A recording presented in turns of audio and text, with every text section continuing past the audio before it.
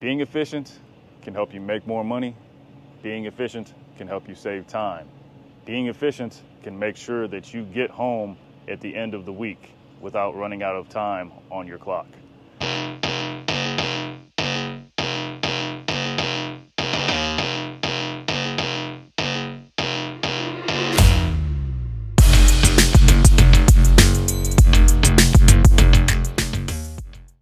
What's up, guys? Erudite Trucker here, back with another video.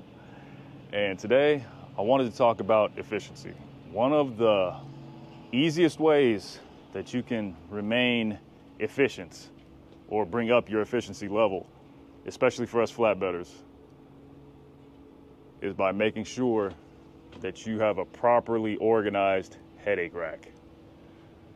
For us flatbedders, the headache rack, especially an enclosed one like this, is something that we go in and out of at least once a day to secure whatever load we have on the trailer at the time.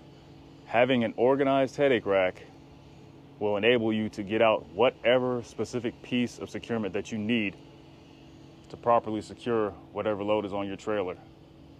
Not wasting time searching for a securement piece will save you minutes, which add up to hours over the course of your week or your month.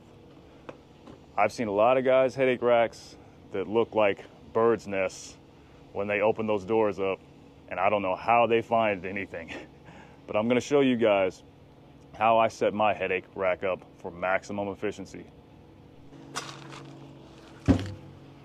All right, guys, as you can see, I have an enclosed headache rack behind me, and it has 3 chambers. Pretty self-explanatory, one behind the driver's side, one behind the passenger side seats, and one in the center.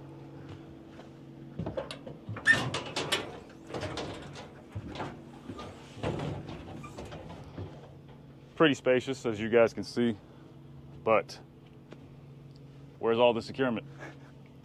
All the securement that you guys are gonna be holding. You can see my 2 tarps here. Got another tarp on the driver's side, but let me show you guys something. We still have to make all of this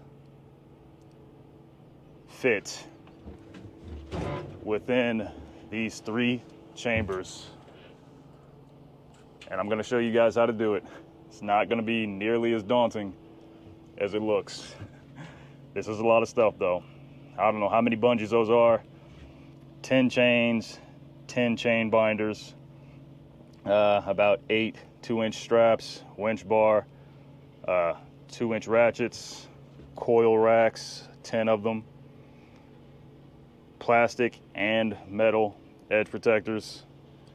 It's a lot, but I'm gonna show you guys section by section how you can easily make all this stuff fit and make sure that you have no difficulty finding any piece of this that you want at any given time. Okay, I'm gonna work my way from the passenger side over to the driver's side. So the first thing that I would do, and that I always do when I need to, say, recover a new truck, and I'm basically starting from scratch with whatever securement and condition was left over by the previous driver, I always start off with my 2-inch ratchets, and there is 3 shelves or hook hangs that I put these on. And I'll show you guys a close-up of how that looks once everything is put aside. It'll look a lot better that way. But I just hang these up on the bottom row. You can usually hold about 4 or 5 of these on the bottom row. Slide them right over, no problem.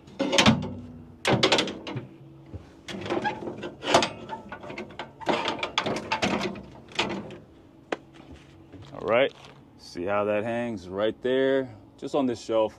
Now I have a couple more, but they're on the load that I'm hauling right now. So you put these in first, and then we're gonna go ahead and move over to our chains. Now the chains, there's a secret tactic to hanging up the chains that will help them take up a lot less space, because these things are long. I don't know how many feet long the chains are, but the first thing you wanna do is when you get one hook of your chain, grab the ending hook and hook it onto the top link. And then we're gonna do something else. So that's gonna help eliminate a lot of the chain length that would otherwise be hanging down as slack.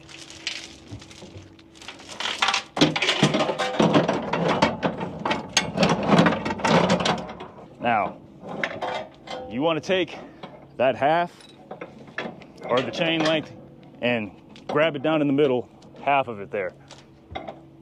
And if you can get your hands on some of these S hooks, J hooks, whatever they're called, I seem to always find these just lying on the ground at shippers or consignees.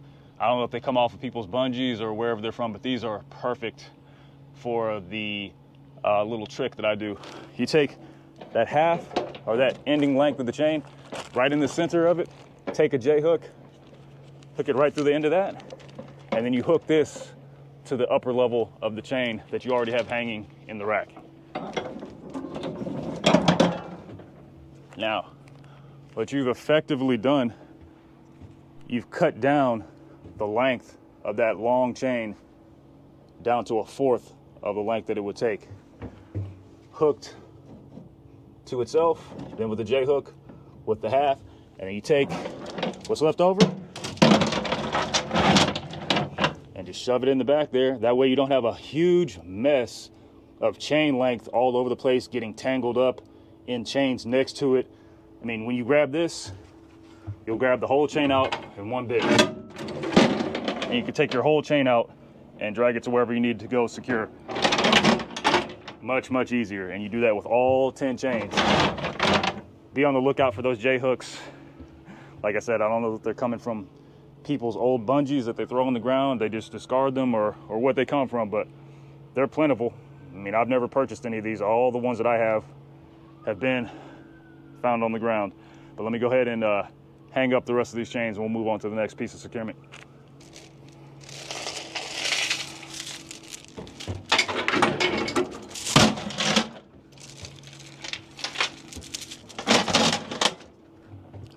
Now what I always do, I always just put 5 chains on the bottom row and I put the last 5 chains on the top row just above it.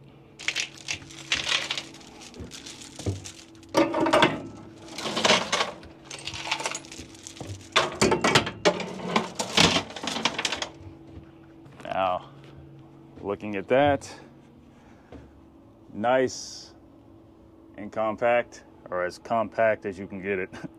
And there's not a whole bunch of chains all over the place. Everything's connected. None of these chains are going to get intertwined with the chains next to it.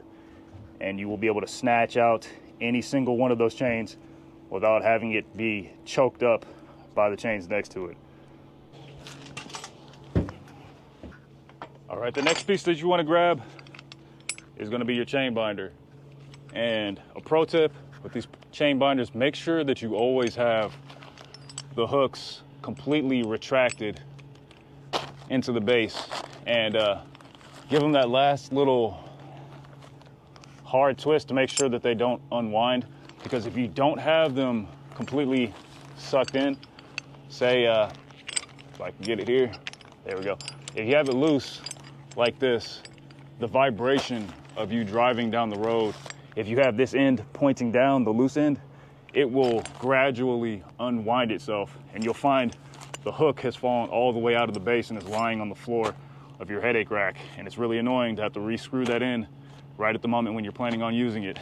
So just keep them tightly wound into the base whenever they're not in use. Save yourself wasted time having to screw them back in. But we hook those starting from the far end on the first level, just like we did with the chains, but like I said, on the far end of the rack.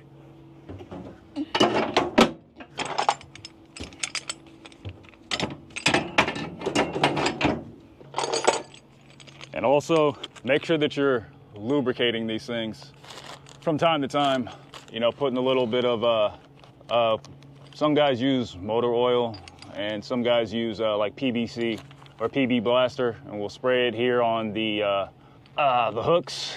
You'll unreel them, have them all the way extended, spray some there, spray some in the gear, and it'll make sure that these don't seize up on you when you're trying to wind them up on a chain, especially in the wintertime, or if they've been rained on a few times and you haven't been properly lubricating them beforehand.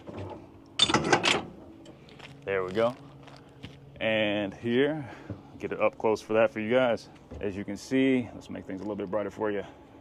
And there's 2 layers, just like with the chains. You have my first 5 chain binders in the back, the last 5 over top. And there's a little bit of space between the chain binders and the chains. And now if you don't push these levers to the side, they'll like stick out just like that, and you'll try to close your headache rack door and you won't be able to close it all the way because that's sticking out in the way. So you might want to try to push them over to the side, and that's another reason why you want to be organized, so you have the space to push them over like that. You don't have anything sitting in the way blocking you from being able to close this headache rack door. We're already putting a dent in all that stuff that I showed you guys.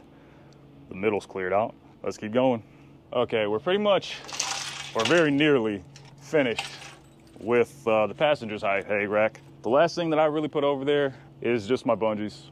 And like I said, this is just a bunch of bungees that I've had on the trailer for a while, or collected from, you know, trailer swaps or whatever, bungees lying on the ground, or sometimes guys will leave excess equipment in their belly pans. You might find it at a clutch moment right when you're needing something that you're short on. I know I have. But I just hang them right in the headache rack there, or right on the lip of this shelf. Easy peasy. Show you guys the finished end of that. Just hang the bungees right there, and it helps to, you know, consolidate as many of them as you can. I like to do 2 groups. Usually I can get most of my loads fully covered with just 1 and maybe a few from the second group of bungees, but you can never have, well, yeah, you can, but you always want to have a few extra bungees, because these things do wear out over time. They dry rot, you know, they get too much stretch, they crack and fray, and you don't want to pull on a crack and frayed bungee because it'll snap. You could hit yourself in the face, or you could fall backwards if you're pulling too much, putting too much of your weight behind that pull, which you do not want to do. But let's go ahead and move on to the other headache racks, get rid of the rest of this stuff. The next thing that I'm going to grab is going to be the edge protectors, just because I have them sitting here on the edge of the trailer and I don't want them falling off with me trying to grab some of this other stuff.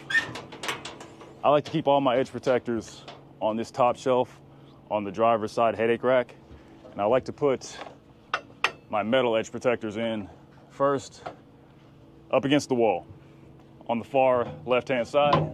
I like to do it, I mean, I found that they stay in place better when you put the short end. You can see this side here is longer than this side. I put the short end up against the wall, and I stack them all that same way, one on top of the other. I don't know why, but it seems to be if I stack them the other way, the vibration of driving down the road, you know, just somehow they find a way to move and come off top of each other somehow. Every time it's super annoying if I don't stack them this way.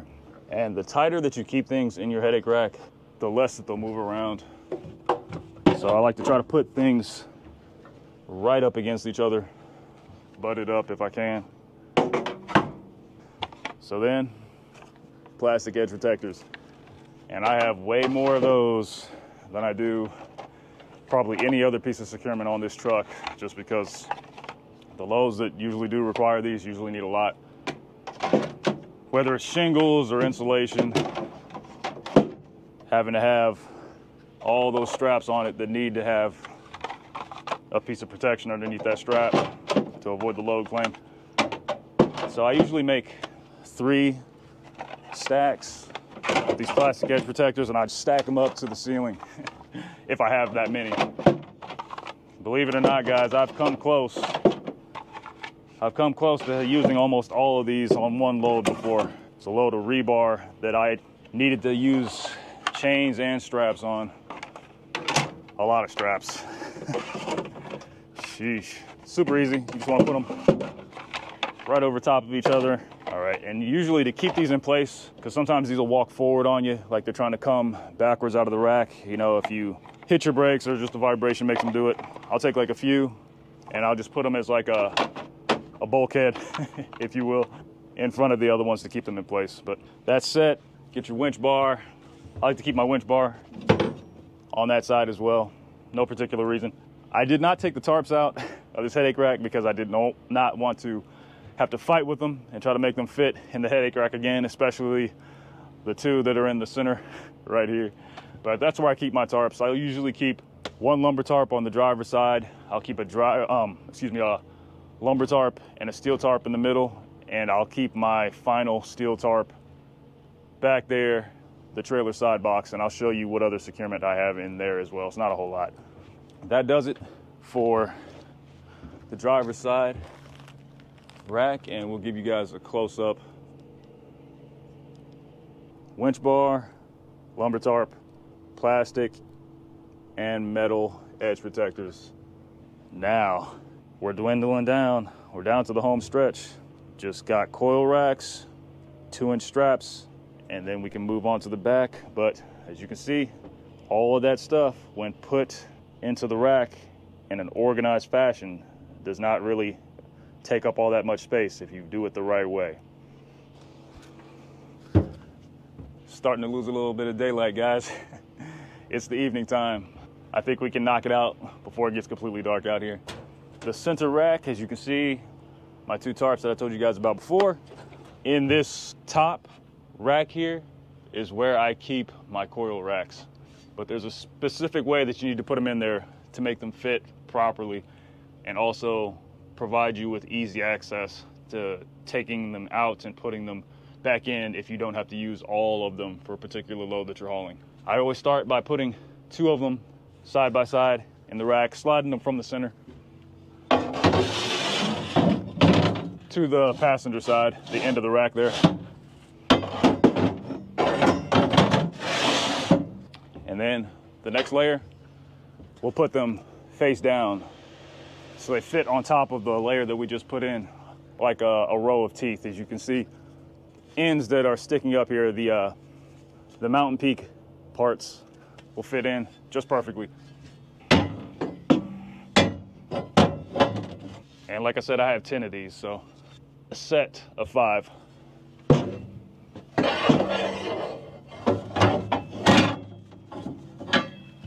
And we just keep doing that until we have them all in there, layer on top of layer, fitting them each over top of each other, same way. All right, now, if you do not secure those coil racks, driving around, if you just leave them placed in there the way that I showed you, the vibration of you driving the truck will make those come off center, and they'll fall, you know, they'll kind of fall to the side or fall back, you know, they'll come off of that lock-in that I showed you guys, fitting the teeth together. So what I do, I take a bungee and I tie those around through the bottom layer over top, and I just hook it to itself. And I'll show you what that looks like once I go ahead and strap mine. You don't want to watch me fight with that potentially. As you can see, there's that formation I was telling you guys about. One layer on top of the other. The teeth fit together just right. That'll help to prevent it from moving too much. And just to seal that in, lock it in, I should say, just a bungee wrapped underneath the second layer, hooked onto itself over the top. And that will sit perfectly. And the last thing that we got left is these 2-inch straps. And you always want to make sure that you roll your straps up when you're done using them. I've seen guys that, they, for one reason or another, they're tired or they don't want to mess with their strap winder, the handheld crank one. If you have a strap winder, an electric one like mine, I'll put a link to my video where you can see my review of one around here somewhere. You don't have to worry about that. You'll never be tired of rolling up straps because you're not putting any effort together. All you're doing is pulling a trigger on a drill to take care of that. But I take my 2-inch straps and I just slide them actually back. I'll slide a few of them back behind here. And then we'll just take those and we'll pile them on top of each other. There we go. You can see that one back there. And I'll just fill up the bottom row here. I mean, it's super easy. I mean, this stuff with setting your headache rack up like this, you only have to do it this one time. Once you've done it, well, as long as you're in the same truck. If you have to go recover another truck, odds are 10 out of 10 times the person or the truck you recover is not going to be set up as well as this. I've had, in my time with TMC, I want to say 5 trucks. Yeah, 5 different trucks. They have never been in as meticulous of a condition as I keep the trucks that I'm personally assigned to. I always have to go through and set the truck up, or the headache rack up, myself this way. That's one of the reasons why I hate having to recover a new truck so much. Having to go through the efforts of doing this, I mean, let alone hoping that the new truck you get assigned to has the right amount of securement in it. I've had to pick up trucks before that did not have stuff, like didn't have tarps in them, didn't have a winch bar. Luckily, I keep my own. You guys have probably seen it in my other video, my ratcheting winch bar. That's something that I purchased myself. It's not provided by the company. And I haven't done a review on that, actually. Maybe I will. But highly, highly, highly recommend that you keep a ratcheting winch bar. It saves you a lot of time, or it can, especially when you're dealing with soft loads like shingles, insulation, things that you don't want to crank on drum tight, you know, drywall.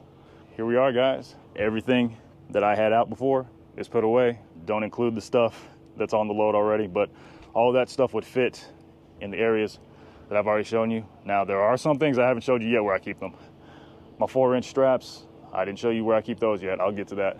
For the final review, you got all your edge protectors, one lumber tarp, winch bar, lumber tarp, steel tarp, and depending on how you roll those up, they may or may not fit. In the wintertime, when they're cold and they don't want to compress, all I'll say is good luck trying to make those fit, 2 tarps, one next to the other.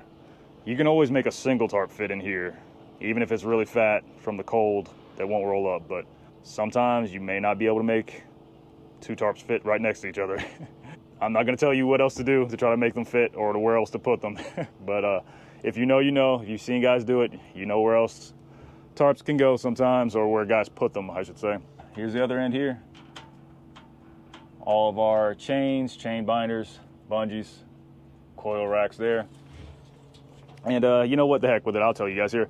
Sometimes you might see guys put their tarps up here. Now, the company, TMC, does not want you to do that. And if you're not a TMC driver, I don't know how your company might feel about it, but TMC doesn't want you to do that because that is a theft hazard. Now, I know, you know, sometimes guys will do it if you're going to, like, you just use those tarps on whatever load, and the next load that you just got dispatched on has you using those same lumber tarps or steel tarps. At that point in time, it might not matter much, but try to avoid putting your tarps up here and strapping them down, because like I said, it's a theft hazard. You know, especially if you're going to go somewhere and sleep overnight in a truck stop, and for darn sure if you're going to do a 34-hour reset or go on vacation, never leave your tarps strapped to the deck of your trailer, because all somebody has to do is come by with a knife or whatever and cut your strap, and your tarp is gone. And you may be put on the hook by the company for the cost of replacing that tarp. And you want to keep your money in your pocket. You don't want to give it up for anything like that. This is the best place for it to go, for them to go. Let's get to the other stuff before I forget about it. Okay, guys, now the 4-inch straps, I keep all of my 4-inch straps right here in my foot box. Nice and rolled up. You can fit a ton of them in there. I want to say TMC sends you out with a standard quantity of 16. It's more than likely that, you know, as you're working, especially if you're doing trailer swaps, I mean, a lot of times, like I said, guys leave stuff in the belly pans for one reason or another, I don't know, but you'll probably find extra straps along the way.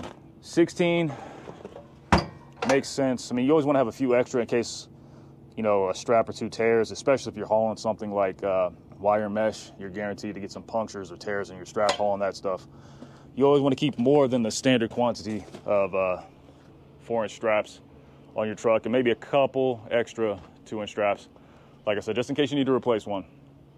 But the reason why they give you 16 is because there's, on the trailers, there's a standard quantity of 8 winches on each side. So that means you have a single strap for each winch on both sides of your trailer.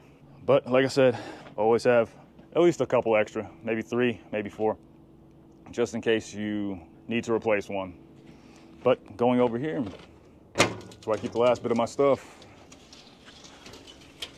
The last steel tarp, my hazmat placards, and a couple of padded tarps that you'll need for, you know, protecting your main tarp from getting torn by metal loads, or if you have a load of plastic pipe, you need to cover up the end that's on your smokestack side, which would be the passenger side of the truck, so that you don't get a damage claim from having soot on your pipe that you're hauling.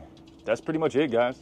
As far as where I keep everything, I mean, it's super easy. I mean, this, I got space to spare, but I don't really keep too much in here. I try to keep as little as possible in the trailer side box, just because when I have to do a trailer swap, you have to grab all of this stuff out, you know, transport it over to the trailer that you're swapping, in addition to the dunnage, but we all know where that goes, just under there.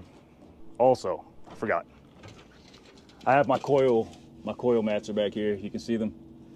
Now, when it comes to your coil mats, let me show you something back at the headache rack here. You want to make sure that you are not putting your coil racks on top of the cab guard, okay?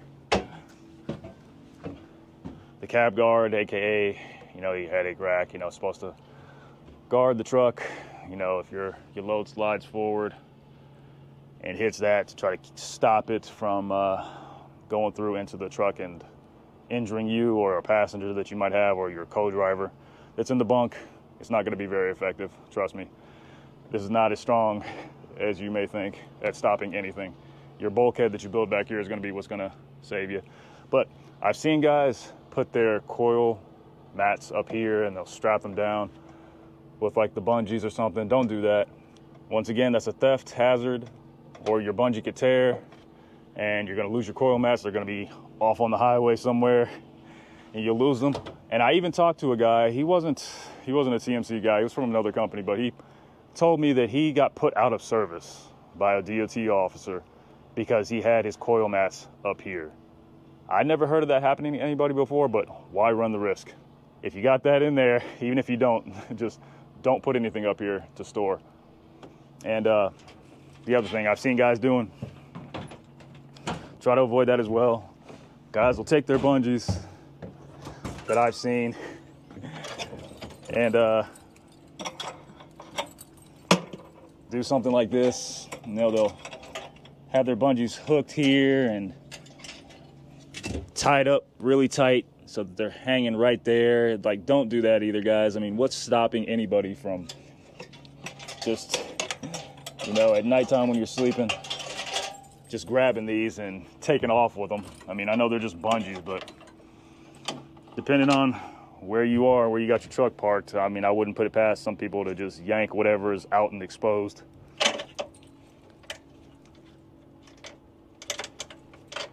All right, guys, we've lost the light now, but I've shown you how to properly set up your headache rack. It doesn't take very long. It's super worth it. It saves you a ton of time trying to find things. Like I said, I've seen guys with bird's nests and they're searching, dragging a bunch of stuff out that they're not even planning on using on their load, but they got to move it out of the way to get to something else. Just do it this way. Super easy, saves you a ton of time. And if you've seen this video, you've got no excuse not to do it now. I've shown you exactly where to put everything, how easy it is. Should be no question. But I appreciate you guys watching. I appreciate everybody who likes, comments, and subscribes, shares the video. Spread this information further and help the channel grow, to help other people learn how to have an easier time out here trucking, flatbedding, whatever you're doing, or if you're just interested in watching me work. So I'll see you guys in the next video. Your Trucker out.